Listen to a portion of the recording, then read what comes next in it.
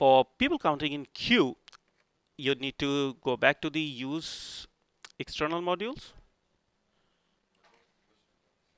and when you are here, you need to click on settings icon.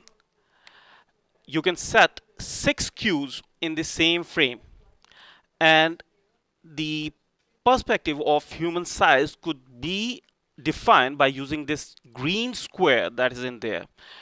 You just need to click on the dot that is on the parameter, and you can drag it up or down, and you can get the perspective object size. Now you may configure it either ways.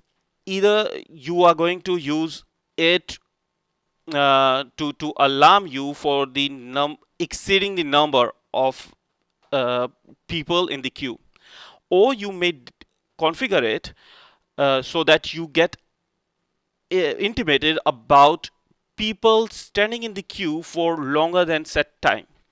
So if you are going to do that, you need to check on it. If you're defining it by using the timing, and here you can define the time, 5 seconds, 15 seconds, or 1 minute, 1 hour. And this section is for sensitivity. I'm sorry that it has not been translated, and we are trying to get it done as soon as possible. You would be getting the English written over here in this section so that you can understand it better. So sensitivity would take up the more computing resources. If you are going for the high sensitivity, it will be eating up more computing resources. So you have to use it in optimal manner. But if you are going for the numbers, you can define if anything goes above 5, the alarm would be generated that there are 5 people in the queue, and this should create an alarm. And you can, for different queues, you can define different numbers. That is how it is done, and I will take you to the client now. Here it is. Here in the queue 1, you can see that there is just one individual, and the moment he comes in, it changes number, and you can get the reports for people counting. And let me just set the time. Sorry for that.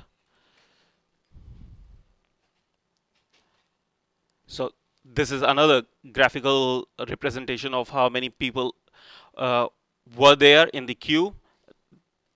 In Q1, the number went to 4, but it never exceeded above 5. So alarm was not generated. And for Q2, the number never went above 3. So nothing was generated. And if we are going with the time, so nothing happened. Let me just get. Nothing happened beyond, nobody waited for more than 7 seconds. So as I had set it 10 there, so no alarm was generated. This is how you can get the reports.